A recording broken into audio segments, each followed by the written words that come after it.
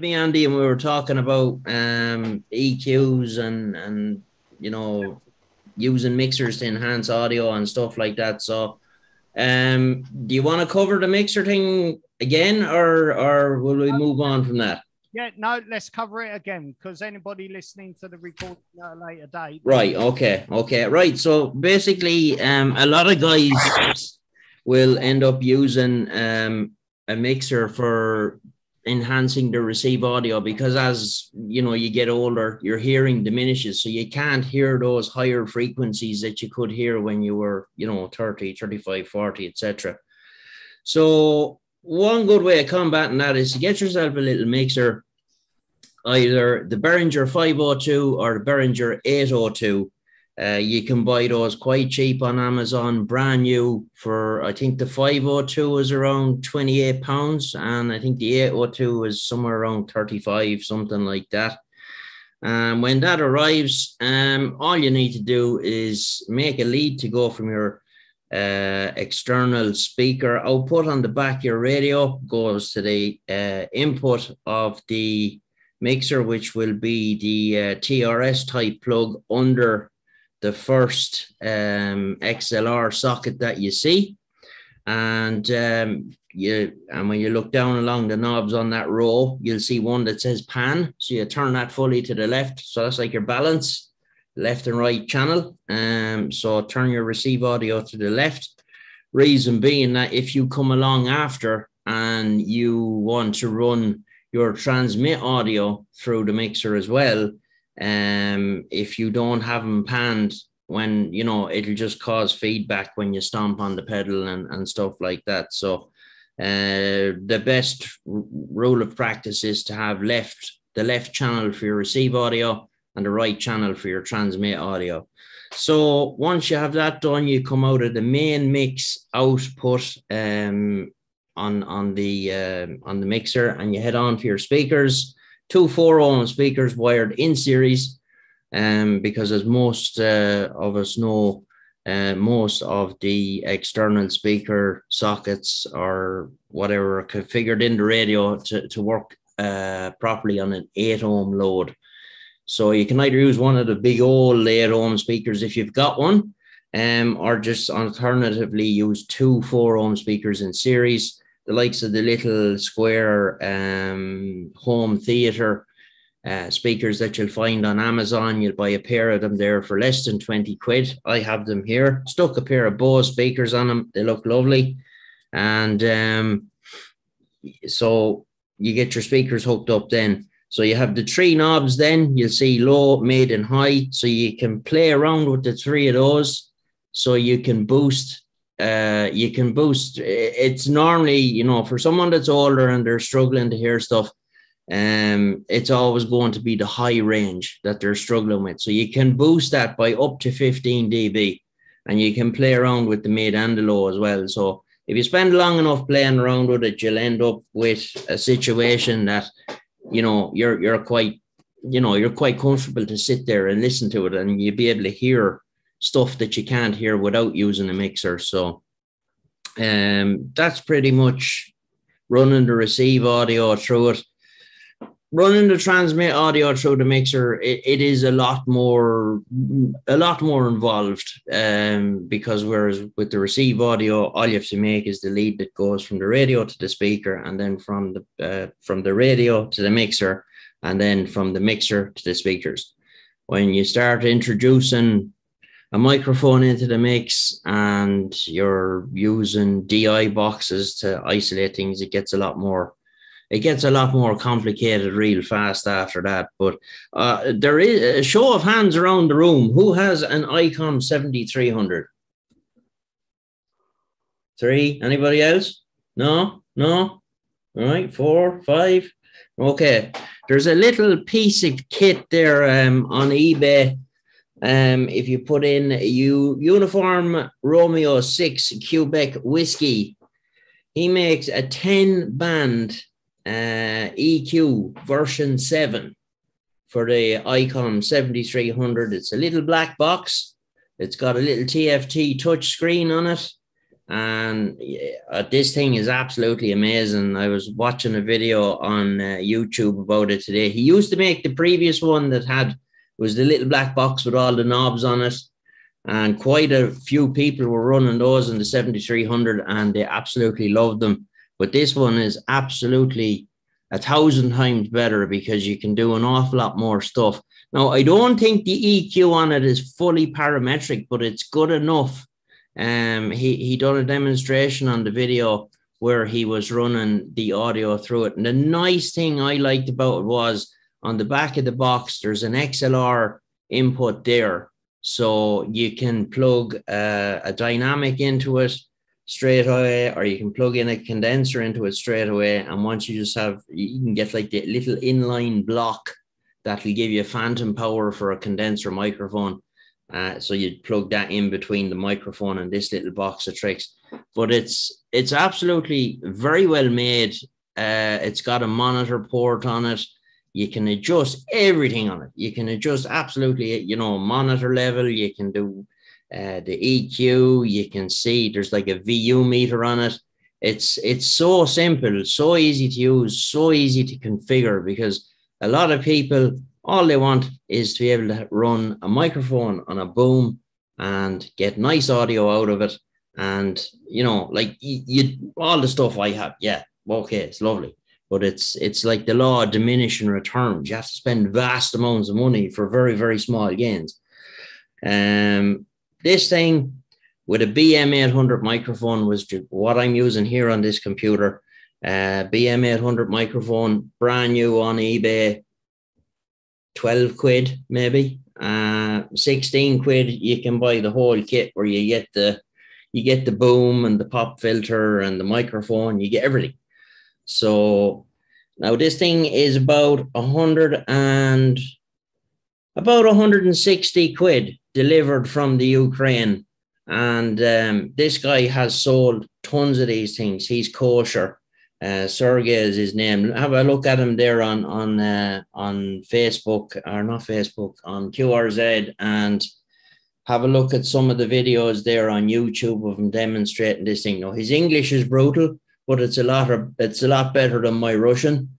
So he does a fairly decent job of demonstrating it there. And when you see it, like everything on the screen is in English, everything is printed on the box in English, and it's very, very, very, very well made. Like so much bang for your buck there. You plug it into the radio, spend 10 minutes playing with it, and that's it. Job done. Good to go. Away with you. And you can even have two different profiles. So if you want to sound real nasally and narrow for 20 meters, you can do that. And you just have that profile saved, whereas then you have your regular settings for talking to the boys on 80 and 40. So it's absolutely very impressive piece of kit now for the money. I think no, very good. So if I was starting off or wanted to have something decent there to, like doing it through the EQ that they put in the radio, it's very basic. It's not parametric at all. You just have setting 1 to 5 or whatever it is. And, 1, 2, 3, 4, and 5 is what some engineer sitting in a lab somewhere determines as, yeah, well, that'll do these 4 or 5 situations. But, as we all know, everybody's unique. Everybody's voice is different. The shape of your teeth. There's so many factors that, determine how your voice sounds. Even, believe it or not, even the length of your neck. Because some people have a long neck, short neck. My wife always says I have no neck. But some people say I have one like a jockey's Watson. But however, like to get the level of adjustability out of any radio, even a £10,000 top of the line, all singing, all dancing, makes you tea in the morning radio, you're not going to have the level of adjustability that something like this is going to give you. And for that money, it's absolutely fantastic. So I'm rambling again. So that's what I would really recommend anybody. One of the other things I get the most amount of emails about from people, how do I make this lead to make this microphone or this mixer or this DI box or this whatever work with my radio? Okay. So I'll email them back, okay, you have to make the first part of it has to be unbalanced, and then it has to be balanced here. And then when you come out of that, you have to unbalance it again and blah, blah, blah. And I get an email back. What does unbalance mean? Okay, so the biggest thing with all this audio stuff is people will sit there, they'll hear guys talking away on the bands and they go, oh yeah, he sounds absolutely fantastic, you know. So they have a look at his QRZ page, or they start looking into websites about audio and stuff like that, and they say, all right, yeah, if I get this, and this, I'll sound like him. Okay, it's not that simple. You have to get the this, and this, but then you have to interface it all together and then interface it to your radio. So there's a document by the Rain Company, RANE. If you Google, hold on, I have it here on one of the other bands or other tabs, sorry. It's the Rain Sound System Interconnection. So if you Google that, it'll bring you to the document. This document was written in 1985, and it's still the Bible. It shows you how to prevent ground loops, how to interface balance to unbalance. It explains that, and there's a very good visual part of this document that shows you how to interface a balanced XLR to an unbalanced RCA. An RCA unbalanced to a fully balanced XLR, or 3/4 inch or 3.5 mil, whatever. It shows you there. It shows you what cables to connect where, which ones to leave floating, which ones to leave unconnected, blah, blah, blah, blah, blah. Shows you how ground lift switches work to get rid of hum and stuff like that. Explains the difference between chassis ground and system ground and stuff like that. So once you kind of wrap your head around all that kind of stuff, and you see it there in front of you when you're scrolling down through this document, like, it's quite involved. I forget how many pages is in it, but there's a good few in it, and it shows you how to do everything, and it explains about isolation transformers. And you know, now, to be honest, isolation transformers, I don't know, you'll have people telling you, yeah, you should have a Jensen transformer between every stage in the audio chain. No, I don't. And I have no problems. You know, you'll have people saying, oh, you'll have this and you'll have that, and you'll have RFI and you'll have hum. And no, you won't. All I have in terms of that is I use a DI box, which is, its intended use is for connecting a unbalanced signal from a guitar, a bass guitar, or a keyboard to bring that into a mixing console, right? So they use a DI box, and by the nature of what it does, it converts an unbalanced signal to a balanced signal. But along with that, there are two transformers in it. There's a transformer on the input, there's a transformer on the output. So you're galvanically isolated. You're connected, but you're not. Okay. So if any RF is being picked up anywhere in the audio chain, and like my chain is 20 odd meters long, so there's quite a big chance of that happening, especially when I have the Drake L7 fired up. So if any RF is picked up anywhere along the line, it'll get as far as the DI box, and that's it. It won't get into the radio. It can't. It's just not possible. So that's what I'm using that for. And it's very handy. 20 quid, 25 quid, something like that, brand new. Behringer make them as well. Simple enough to configure. I've made videos about it. And that's that. Cable is another one I get emails about all the time. There's only one cable I use, whether it's for microphones, speakers, whatever. I use a cable. It's called Van Damme, like Jean-Claude Van Damme. Van Damme Star Quad. Now, there's two versions of it. There's the regular stuff, and then there's the mini. That's the one I want. That's the one I use. Its primary design. This stuff is for, and have like a big concert, like the Rolling Stones are playing in Wembley or somewhere like that. And the guy is doing front of house sound and he's halfway down in the crowd. So all the cables run from the stage down to him and back up again. And all those cables are made from Van Damme Mini Star Quad. It's tour grade. So it's designed to reject any RFI or EMC, anything like that. You have 4 conductors, 2 pair that are twisted, and it's shielded as well. So, if you're using it for your microphone, you have your 2 pair, audio plus, audio minus, and then you have your ground. So it's the only cable to use, because a lot of these microphones that people buy, like the BM800, any of those cheaper microphones that you get on eBay, the microphones are fantastic, but the cable that they give you with it, the only place for it is the bin. Because if you cut the plug off or just even strip off some of the jacket, there's not even 20% shielding with the braid. It's absolutely the poorest quality cable on the planet. So I can't stress enough how important good cable is, even good plugs.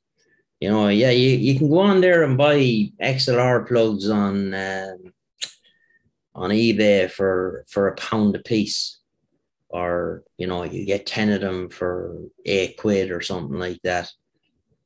But you're going to have trouble with them. I'll only buy the Neutron Nutric plugs.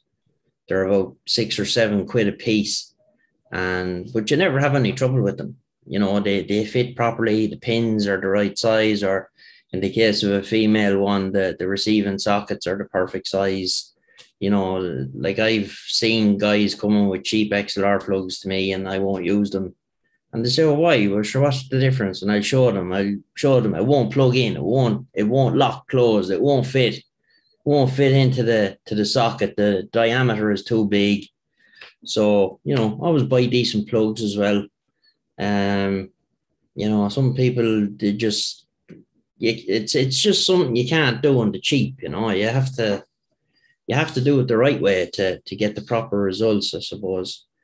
And like the amount, I probably get out 30-40 emails a week asking me about audio, asking me how to connect things and how to make cables. And it's when you start off with it, where you're doing something simple, or you're just running your receive audio through something to make it a little bit easier for you to hear, that's simple enough. Like most amateurs will be able to figure that out without, they'll figure it out. Like there's nothing complicated to it. We've all added extra speakers to our radios externally down through the years and stuff like that. So it's no different than like that. But when you kind of get past that stage to where you have vast amounts of interconnection and stuff like that, it can get a little complicated. But again, as I say, back to your man, our friend in the Ukraine there, why stress yourself? That's why my hair is white. I'm 46 and I have a white head of hair from playing with audio gear over there. That's what happened to me. And I call it the slippery slope. So be careful if you get on it, because it's very hard to get off. When most people say, "Oh yeah, sure," when you have it all connected up, you're golden, then you're good to go. And I always laugh. And they say to me, "Why? What are you laughing at?" I said, "Well, that's the first part." I said, "Now you got to figure out all the settings. What way you have to have your EQ set up, and what frequencies you got to expand and contract on the parametric EQ, which ones you boost, which ones you cut, blah, blah, blah." I think to get to the stage where I was happy with my EQ to where it's been for the last 3 or 4 years. I think I spent 18 months playing with it. 18 months. How does it sound now? You know, like those guys on the Malibu ad, all the Jamaican guys, can you hear me now? You know, any change? What does it sound like? I used to drive everyone I knew demented.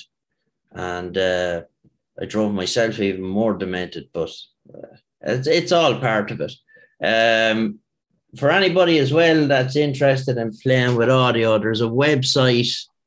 Let me just check this now, because I always get this guy's call sign wrong. Could you paste it in the chat, George? You are? Could you paste the URL into the chat? Oh, yes. I will do that now as soon as I find them. SSB. I can actually put a few bits in the chat there that I've been talking about now. Especially the equipment, that'd be very useful. Yeah. This site that I'm going to put the link in the chat of here, 90% of what I've learned about ham radio audio came from that website there. This is our EQ from our friend Sergey. And this is the rain document I was talking about. This is the Bible. You learn so much from that. Brilliant document. The guy who wrote that, he needs to get a Pulitzer Prize because it's so well written. It's so well explained. You could be absolutely clueless picking up this document. And by the time you get to the end of it, you'll have half an idea of what you're supposed to be doing. And if you have half an idea of what you're supposed to be doing, it's better than no idea. So that's them three there. Yeah, so other than that, the cable, I'll find that for you, and I will, if somebody wants to start yammering away there for a couple of minutes, and I will find a few bits on eBay here and drop them into the chat. Because as good as I am at talking, I can't do it and type at the same time. While you're typing, I'm just going to say I'm absolutely fascinated so far. And the other thing that gets me, George, is the fact that some morning you must have woken up and said, I'm going to improve my audio. Yeah. Now I'm going to go hunting. Yeah. And it must have taken a while to find these guys and then to satisfy yourself that they were the right guys, not just another load of tats that you could have got from somewhere else. So you say 18 months to get the audio right for you, but it's probably taken you several years just to get all the equipment right. Well, the 18 months that I referred to was how long it took me to get the EQ settings right. Yeah, that's what I mean. So the equipment before that must have taken even longer. Yeah, well, I started off with just basic stuff. I bought the mixer first, and then I bought a preamp, and then I bought I was using I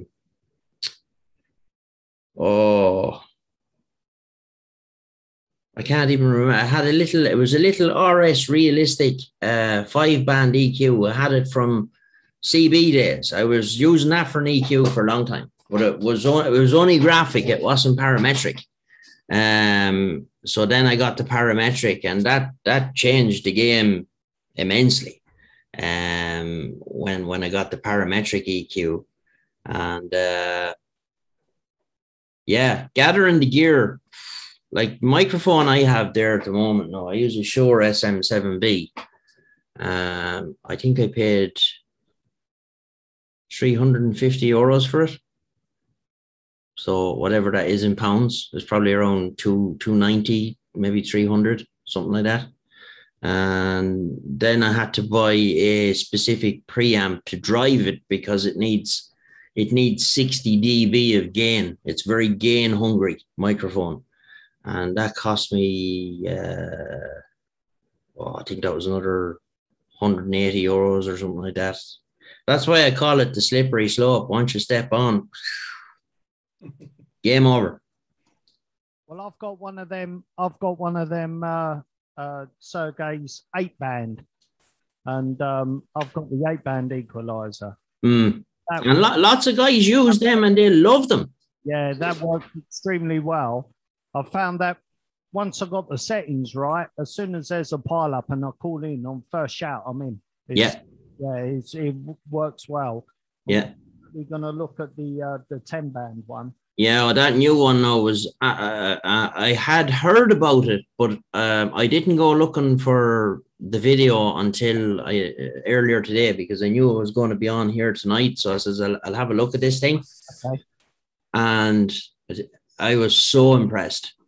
I was so impressed. I dropped the link for his video here as well, so everyone can see it. That'll be good. Yeah. So yeah, I will.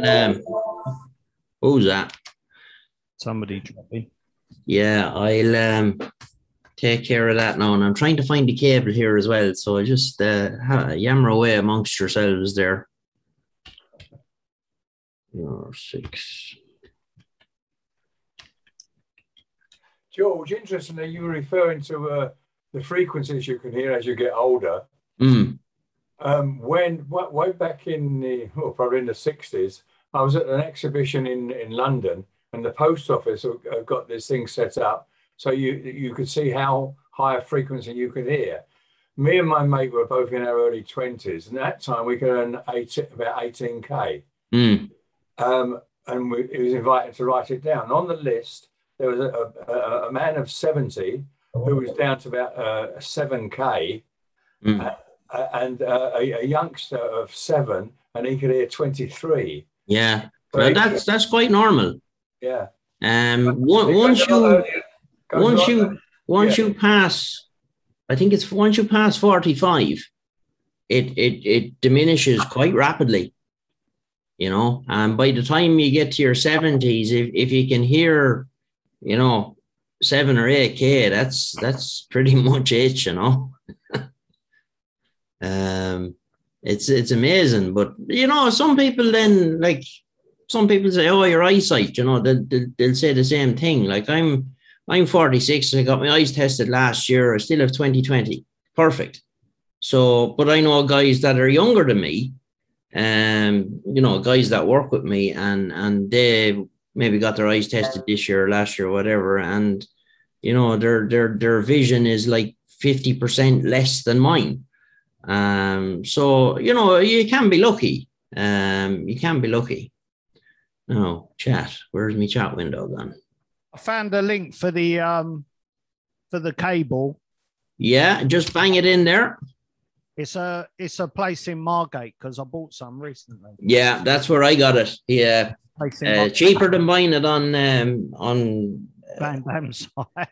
No, it's cheaper than buying it even on eBay. Buying it from that crowd in Margate, I got 20 or 30 meters of it the last time from them. Yeah. So it's the only cable to use, and you can use it for even the same cable. You can use it for speakers. It won't pick up any RF or anything like that if you have it kind of strung around the place. It's very, very good, The idea of it being twisted is that if you send 2 signals down this cable of the same frequency and the same amplitude, right, the way it's twisted together and the whole lot, by the time the other end of the cable, if you have it on a monitor or a scope or whatever, there'll be nothing there. It'll have cancelled it out. So that's the idea of it. It's seriously good stuff. Okay, so you found the cable.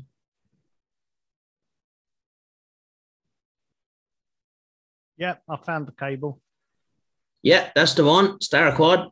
That is the stuff. It's still the same. It hasn't increased in price. I haven't bought it now in about. I haven't bought it in well over a year, or maybe a year and a half, and I think it was around that price the last time I looked at it. So, very good value.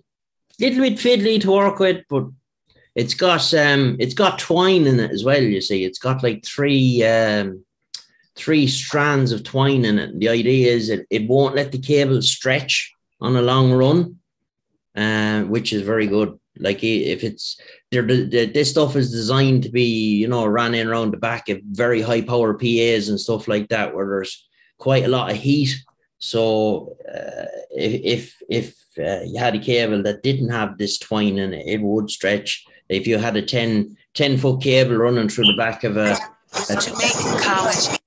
50K rig for a couple of hours at a concert or something like that, it would be probably about 10'6" at the end of the concert. It would actually stretch 6 inches with the heat.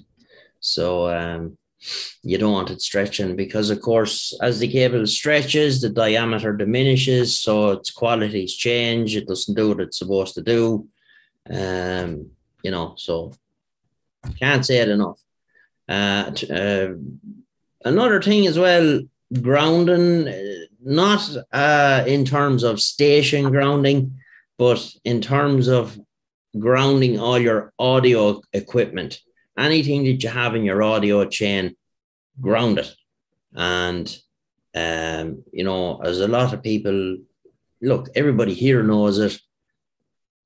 Ground it to, you know, star pattern, all to the one point. Wherever you have everything else in the station, ground it to. The amount of people I see with stuff grounded in their shacks, and it's daisy chained, right? So this goes to this, goes to this, goes to this, and then you have ground loop, ground loop, ground loop, ground loop. So you don't want to be doing that at all. You want everything grounded to the one point. So once you've that done, as Del Boy used to say, you'd be cushy.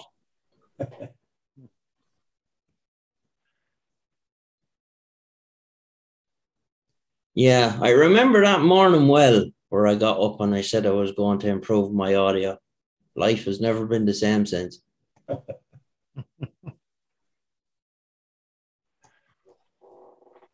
What about your interface boxes, George?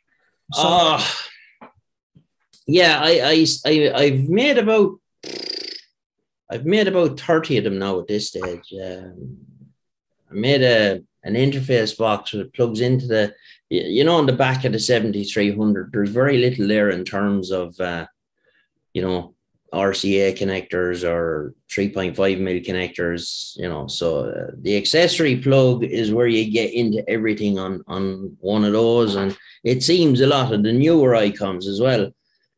So I made a little box. You plug it into the ACC port, so you can have you can inject audio into the back of the radio. You have PTT for a foot switch. You have AF out at fixed level for the likes of if you're using some one of the CW software packages, and you're just feeding the audio into your computer at line level. So even if you turn the radio down, using the volume control, the computer is still hearing it. So then you have there's a 13.8 volt outlet at it there, but it's only rated at an amp. So say for the likes of a light on an SWR meter or something like that. You have band data if you have one of these fancy amplifiers that can follow the radio. That's done with voltage. The radio tells the amplifier, say starting on 160 meters, it's a volt, 80 meters, 2 volts, 40, 3 volts, the whole way through the band stack and register. And so you would just plug your little RCA into the box, then plug it into the band port on the back of the amp, and then the amp will track with the radio. And that's pretty much that. So I made quite a few of them, and people were on asking me about them, so I started making them for them. And then I made a different one where I have a really old amplifier here. It's a Drake L7. It's almost as old as me. I think I was 3 when it was made. And the problem I had with that was the previous radio I had was an FT920, and I just plugged the PTT line into the back of the radio, and it keyed it for a decade. There was no problems. And I discovered then when I got the 7300 that the maximum voltage that you can put on the PTT line or the PTT socket on the back of the radio is 14 volts. Any more than that will fry the relay. So I measured the I measured the voltage on the PTT line of the L7, and it was, I think it was 38 volts DC, something like that. I can't remember exactly now, but it was fairly high. So what I done then was I made a new version of the box with all the same outputs and inputs on it, and I put in a solid state interface or a solid state relay in there, a DC solid state relay. So the same story, the PTT line and the radio, it's isolated, and how the relay works is it's got two LEDs in the middle of it. You have a relay, you have an LED and you have a photocell. And when I step on the pedal, the LED lights inside in the middle of this solid state relay, the sensor sees it and it fires the relay, and that keys the amp. So there's no actual connection. It's just done photo optically. So I made a few of them as well, but the relay is dear. The relay is about 40 quid on its own. So I didn't make too many of them, because like most of the amps now, there's only a volt or maybe 1.5 volts on the PTT line. It's just the older dinosaurs don't. There can be, like, you can go back even further on some of the heat kit stuff there. You would be common to see voltages of 80 or 100 volts on the PTT line. So that's why they say when you've got the lid off one of them things, one arm behind your back, because it'll fire you across the room fairly quick. If you don't have one arm behind your back, at least you'll be able to pick yourself up off the ground if you do. But if you have the two hands out in front of you, you'll be probably dead before you hit the ground. So, I really liked the 7300. I'd say I had one of the first of them in AI. As soon as they came out, I got one, and I absolutely love it. I was very put off when I got it first. I was very put off at the size of it, because it was so small. It looked like a CB, and I love CBs. Before anyone says anything, I spend all my time messing with them. But I was very put off by this, and a good friend of mine, Rolly, EI7KO, he said to me, look, I had one of them here. He said, just get it. He says, don't be worrying about the size of it. He says, absolutely awesome radio. So I got the radio anyway, and came home. I had to go to Dublin to get it. Came home, plugged it in, and I went straight to 80 meters, and I was tuning around for a few lads I used to talk to fairly regular there. And a few of them I used to struggle with, because, they hadn't a great signal, or just, the RF gods didn't want to play between me and them. And these handful of guys that I used to struggle with, I'd have them, I'd have the ear right up to the speaker to listen to them. I could hear them absolutely no problem on the 7300. And the more I had it, and the more I was on the air listening and talking to guys that used to be always a poor signal, I could hear them all perfectly. And nothing changed in the station, only the radio. So, I had this 920 for a decade, and I thought it was the best thing since the sliced pan.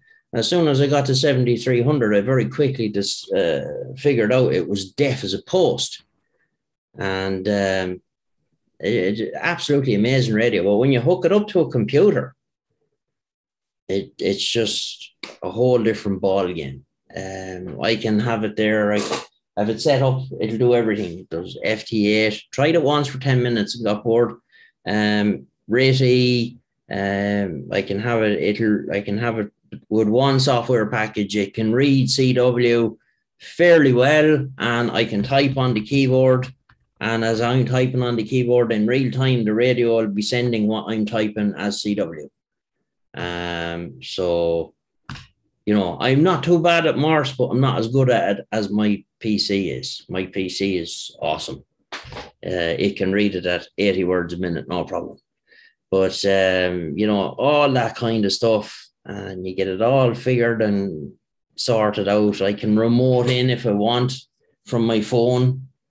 and I can fire up the radio no matter where I am, and I can, using my phone in my hand, I can actually talk into my phone and transmit from my radio here in the house. It's crazy technology, like, when you think about it. Someone said that to you 20 years ago, you'd say, this fella needs one of them special white coats. Lock him up. But it's amazing all the stuff you can do now. The internet has made the world very, very small, and it's good. It's good in a lot of ways, and it's bad in a lot of ways. But I think that the advantages it's brought to us in our everyday lives is very, very good. You know, like, you don't have to carry cash around with, or you don't have to, So if someone mugs you or whatever, they're not going to get any money out of you. So there's not really, if they can't get any money out of you, there's not much point in mugging you. So, it's good. It's good. So I've kind of run out of stuff to say now, unless anybody else wants to ask me something else, and I'll wind myself up again for another 20 minutes. Going back to your remark on early on about headphones, I always have done with headphones. But what would you recommend as being good quality, but not costing an arm and a leg, as a pair of headphones? Yeah, you've hit mute there, Peter, again. I think you finished up. But I would recommend you want to spend somewhere in the region of at least £100. Anything from Sennheiser. Sennheiser make extremely, extremely good headphones. And something I discovered as well, down through the years, the little earbuds that you get with your phone, the ones that come in the box with your phone, little tiny guys, they're actually very good on the radio. I often had them plugged into the 7300 there now. Just, and I'd be doing something else and I'd be listening. They're quite good. But any headphones in the £100 range that Sennheiser make, go for it. I even have a pair of Sennheisers out in the shed there. They're bargain basement. I forget what ones they are, but they're very cheap. They're about £25 on Amazon, and they're actually quite good on the radio. The only thing I don't like about them is they're not noise cancelling. So if somebody comes into the shack, which there's quite a lot of traffic through my shack and dogs going mad and stuff like that. So, if they come in or something is happening in the background, you're quite aware of it. Whereas with the HD 380s I have, I could be sitting over there listening to the radio, and my wife is sitting where I am now, because this is her side, and it's like she's 6 foot away from me, and she will call and call and call. I can't hear her. She has to, before I actually realize she's looking for me, I can't hear her. Some would say that's a good thing. Well, thanks for the advice, John. Yeah. I'm a bit of a brand snob when it comes to certain things, but the reason I'm a brand snob with them is because I've tried a lot of other things down through the years, and I know that, yes, I paid a lot of money for these, but the result I got from the money I spent is very, very good. So I don't mind spending money on anything once it does what it's supposed to do and does it well. There's nothing more annoying than buying something that's a good few quid and you plug it in and you go, oh, I thought it'd be a bit better than that. We've all had it down through the years with cars and radios and everything in life. There's things you buy and you spend the money on them and you bring them home and you end up being disappointed with them. So that's that's why I am the way I am with Sennheiser headphones, the Van Damme cable, the Behringer stuff, because it works. And it works well. It does it like the Behringer stuff. If you were to look at it from the point of view, say, if you were into music, which is what it's designed for. You know, and you had a studio, and you go onto some of the forums or the internet groups that deal with studio equipment. And if you said you had a Behringer 2200 preamp, they'll start laughing at you, you know. That's a door wedge. Keep the door open when it's windy. But for amateur radio, it's overkill. It's very well made. It's very well shielded. Like some of the Behringer stuff here, I'm just looking at it up in the rack there now. It's there. Oh, it must be 5 or 6 years here now. I've never had a problem with it. Put it up, plugged it in, job done. Never went near it since. You know, so I don't mind that. Does exactly what it says in the tin, as they say in Ronseal.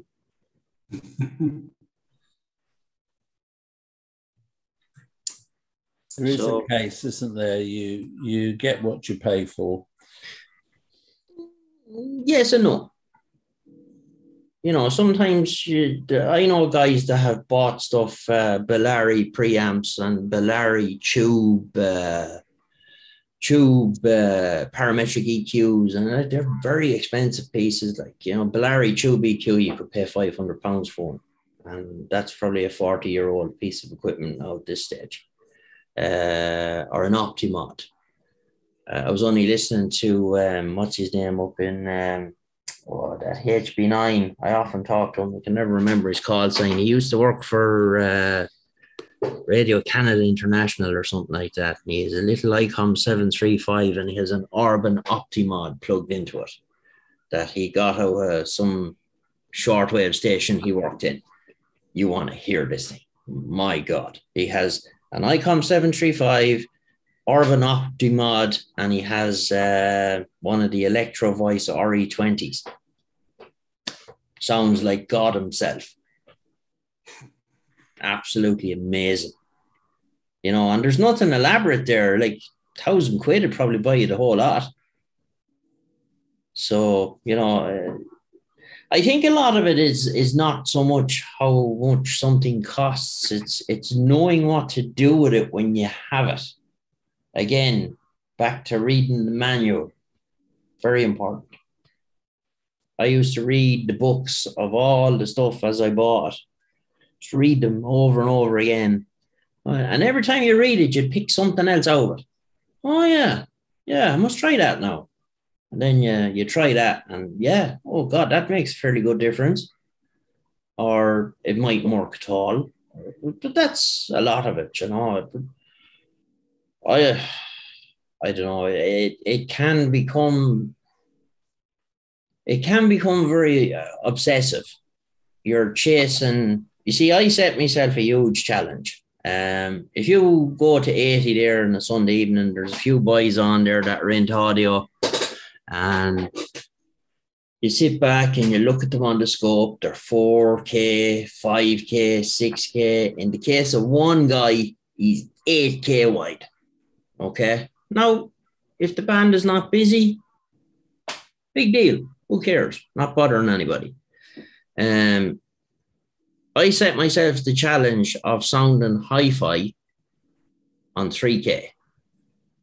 For the reason being that 90% of the people listening to you, that's the width they're listening at, right? So if you're 8K wide and you have all your audio gear configured to work at that bandwidth, and someone, you know, say Peter MLO is sitting there and he's listening on his 7300 at 3K, all that fidelity, you're not hearing it because the radio is rolling it off at either end. So you're only getting the bit in the middle. So you want to, it's that 3K is like that came from the telecommunications industry that was kind of standardized as the optimum bandwidth for voice phone and yada yada and stuff like that. So it kind of carried over into the radio world once SSB became a thing in the 60s.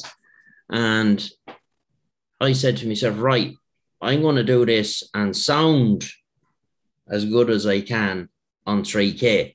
So therefore, everyone that hears me, 90% of them is hearing what I have going on. So I'm not spending thousands and thousands and thousands of pounds, but there's only that 10% that are listening at 8K wide that can hear it. So that's like a lot of these guys that are big into audio, they use the SDRs like Hack Green and the one in Derby and all that. They listen on those, and they're listening at maybe 15, 20K wide, because that's how wide you can listen on a web-based SDR. I think you can go to 25K. So like it's easy to sound good at 7, 8, 10K wide. It's easy. When you have all that room to get all that fidelity out, it's very easy to sound good. But at 3K, not so much. It's an awful lot harder. But I like challenges. So I did it in the end. I have a video here somewhere. Where did I find this now?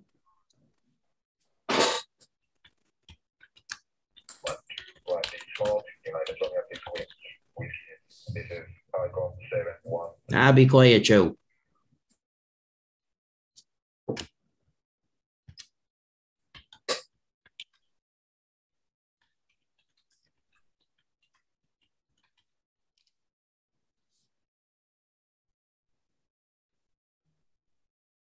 Make another one, and then I come up with more ideas, and I make another one.